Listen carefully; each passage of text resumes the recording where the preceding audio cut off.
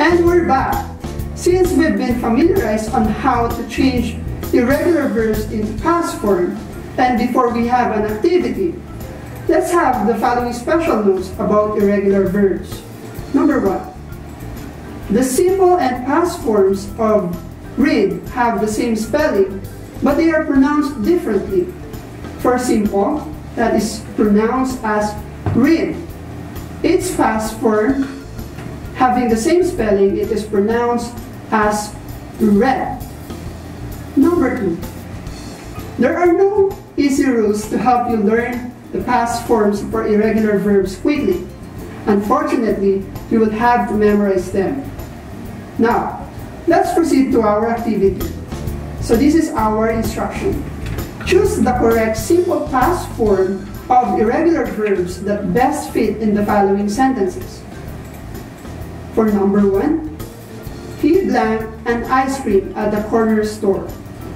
The following choices are A, bought, B, brought, and C, broke.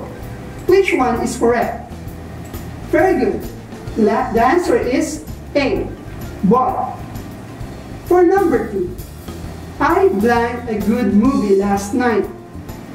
We have the following choices for letter A, went, B, had, C, saw. Which one is correct? Very good. The answer is letter C, saw. For item number 3, we blanked a cake for his birthday. The following choices are A, done, B, made, C, did. Which one is correct? Very good. The answer is letter B, made. For item number 4, my friends blanked to the beach last weekend. The following choices are A, where, B, was, and C, went. The answer is went. For the last item, number 5, he blanked over and hurt his knee. Which one is correct? Letter A, fell, B, fell, C, fall. Very good. The answer is A, fell. I hope that you have learned something this evening about the ways on how to transform irregular verbs into simple past form.